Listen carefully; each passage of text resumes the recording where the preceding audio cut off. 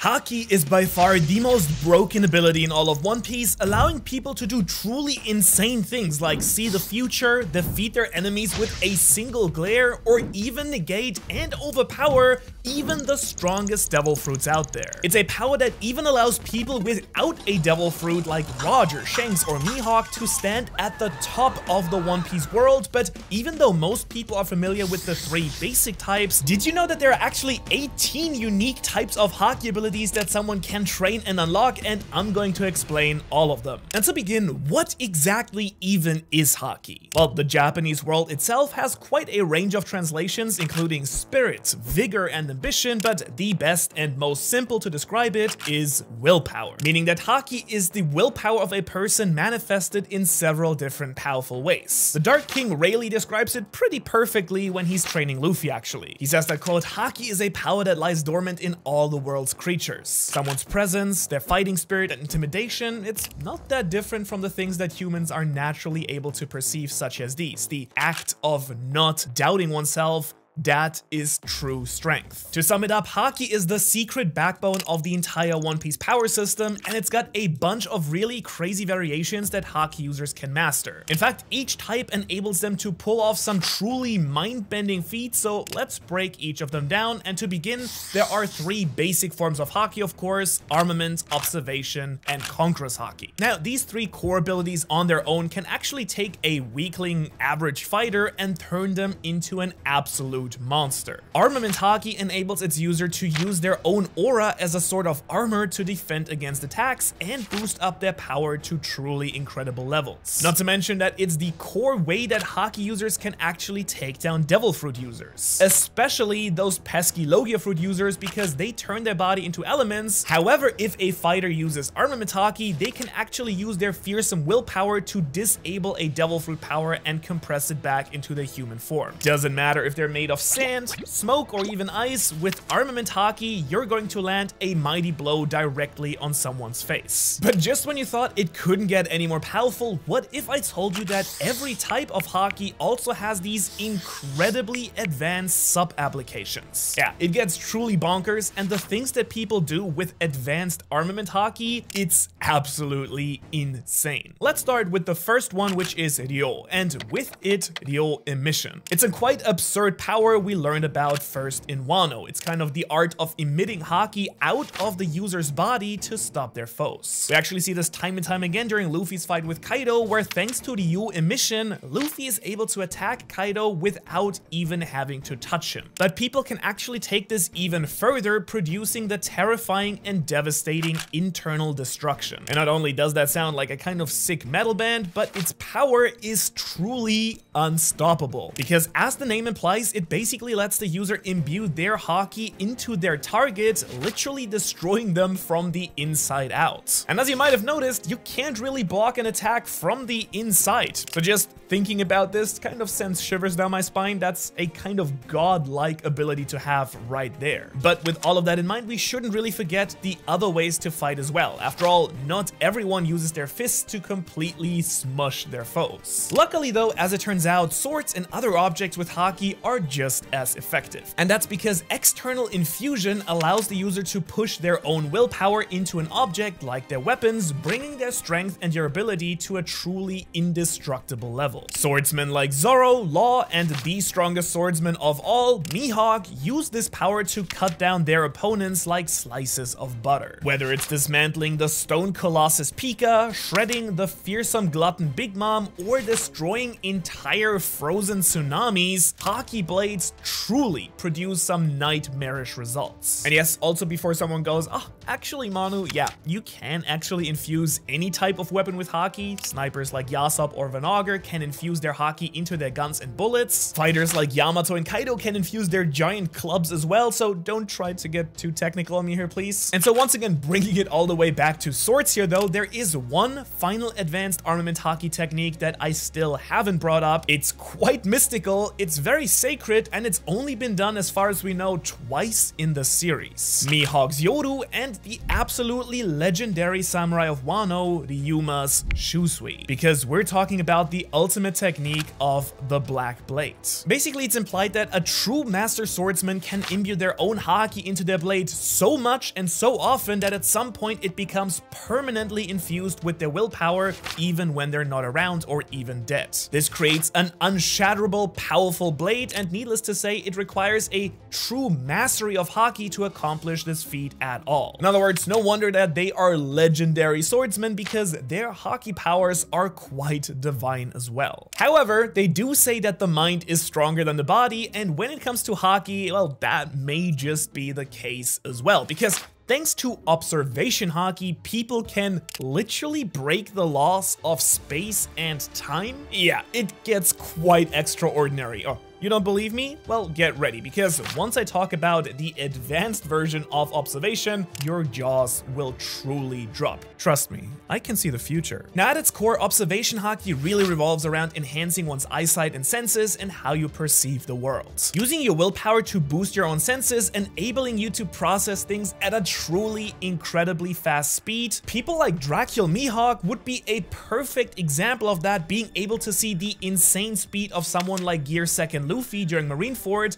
with just basic observation Haki alone. For comparison, that is something that even the CP9 agents weren't able to do. Or of course, another really great observation user was NL during Skypiea, however for them it was actually known as Mantra. This basically allowed him to sense the entire Sky Island, knowing when issues and intruder arrived, and basically knowing everyone's position in his surroundings at all times. That is way better than having a security camera, that's for sure. You see, this form of Haki is practically a sixth sense, but instead of seeing ghosts like that old movie, you can detect other people's emotions, presences, and strength, and even intent through your sheer willpower. That is absolutely wild if you ask me, and Kobe is another prime example of emotional sensing as well. We actually see him do exactly that at Marineford, where he first awakens that ability. Kobe detected all of the negative emotions of all the soldiers and pirates active during the war. In fact, it was so overwhelming for him that he nearly broke down thanks to that insane flood of negative willpower into his own head. And while that's all fine and dandy, let's get into the real nit and gritty here, and let's talk about the advanced applications and their truly mind-bending power. That's because the advanced version of the basic observation Haki transforms into true aura sensing, and thanks to that, characters can actually detect people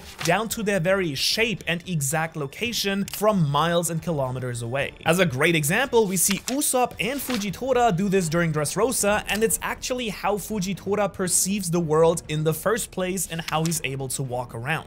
Just the only way that he can detect and see anyone is this crazy advanced form of observation Haki. Next, there is also the really weird voice of all things. Something that almost seems like an imaginary conversation or psychic ability. The user can actually detect the thoughts of animals and some objects. Didn't even know that was possible, but hey. People like Luffy, Roger, and Momonosuke seem to use it to locate and decipher the poneglyphs, the ancient map to Laugh Tale. On top of that, they also communicate with legendary, highly intelligent creatures like the sea beasts and the titanic elephant Zanisha. And while it hasn't been 100% confirmed yet, Trafalgar Law may also actually have this ability, as he seems to react very similarly to the others in moments where the voice is important. In fact, Zoro may even have something similar, though it might be its own ability, as during his battle with Daz Bones, he seems to hear the breath of all things, something that hasn't really been explained at all, but seems to fall in line with this early understanding of Haki due to his insane fighting spirit. So it might be something like the voice of all things, or it might be its own unique subcategory of observation Haki altogether. And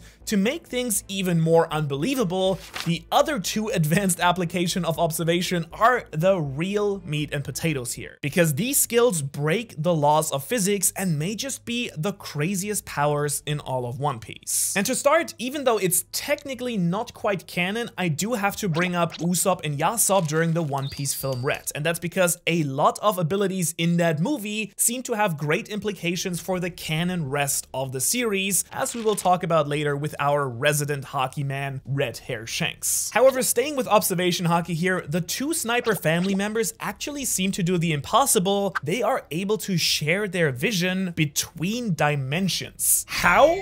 What? Yeah, it's kind of insane. Usopp and Yasopp are able to actually connect their vision, each able to see what the other person is doing, ultimately leading them to take down the Tot Musica. Now, I do hear you. I want to see canon abilities, Manu. Well, don't worry. First of all, well, Film Red actually included a ton of newly revealed canon abilities, but we also did save the best for last because that's right, it's time to talk about Future Sight. This absolutely broken ability allows a Haki user to literally see into the future. It's an ability that only the most advanced users of Observation Haki can actually use, and if you don't have it, good luck trying to defeat anyone who does. That's because they will know what you're gonna do before you even have the chance to ever pull it off. Honestly, they know about it before you even think about it. Katakuri nearly destroys Luffy having this ability, and we actually see its true power and full potential thanks to someone like Shanks, who may just be able to see not just seconds, but several minutes into the future. At least it's implied to be that long on Elbaf when he ruthlessly cuts down useless Kid over here after he foresees that he will attack all of his weak underlings. And actually, speaking more about Shanks, I think it's finally time that we talk about the strongest and most exciting type of Haki that there is. Conqueror's Haki. You see, Conqueror's Haki is simply the ultimate willpower, and unlike most forms of Haki, it's not available to everyone. That's right, while technically the other two forms can be trained from the ground up by anyone there is in the One Piece world, that is not the case for this last one. Only those with the will of a king can actually handle this true power, and if your inherent desires aren't to be the strongest or the best or to be king, you just will not be able to access this force of nature. We're talking 1 in millions here. And before we get too carried away with the specifics, I want to mention that this power actually manifests as an absolutely killer looking black and red lightning. It is the most metal looking thing in all of One Piece without question, including Kid, and this unrelenting force just so happens to be the coolest looking thing in the entire franchise in my personal opinion. But here's the best part. While its raw power is quite unrelenting, it's also not that complicated to understand. After all, we do love ourselves a simple but effective power, because basic Conqueror's Haki has basically just one use: pure domination. In other words, it's awesome. Nevertheless, basic Conqueror's Haki does allow someone to use their willpower to override the will of weaker people. Essentially, you're playing a game of war, which means whoever's willpower is stronger will win. That's of course why actually standing up to a Conqueror's Haki user, you do need to have truly incredible spirits yourself, or Conqueror's Haki in the best case as well. Now, we actually first see this power used in the series in the very first chapter by Shanks when he stares down the Lord of the Coast, who is a massive sea king, leaving it swimming away with its tail between its fins, I guess? Yeah, that's right. With one glance, a true conqueror can just destroy their enemy's will to fight, eat, and even survive in the first place. And as you can imagine, as a result, there's only a very, very small handful of characters that can actually use this power in the story. In fact, there are less than a total of 20 confirmed users of this Haki throughout the entire series, and even fewer can tap into any of its advanced forms. And speaking of those advanced forms, there are 5 of them, just like with the other 2, and they are truly terrifying. But let's start with the simplest one, which is animal taming. Through their willpower, this form allows a user to not only knock out their animal foes, but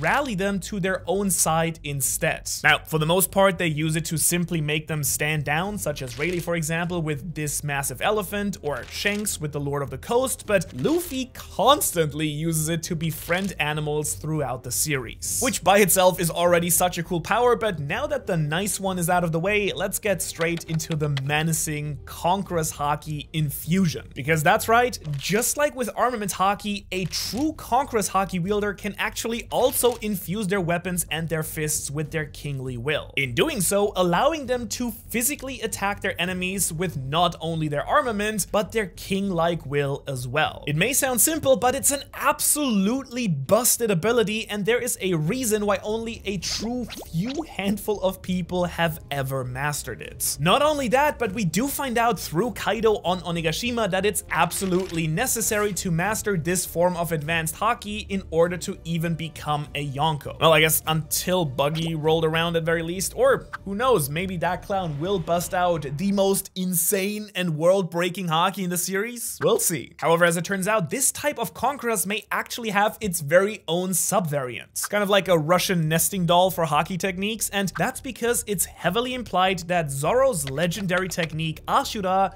is actually a sort of variation on Haki infusion. At least it is according to Kaido here. Because using this fear-inducing power, Zoro seems to be able to manifest multiple limbs and swords to slice and dice his enemies. And to be fair, it may be that he's simply projecting his Haki into his blades and body so that he can move at supersonic speeds, or that's just how his enemies perceive him, but even then, it's clear that Zoro can do something with his Conqueror's Haki that most other people can't.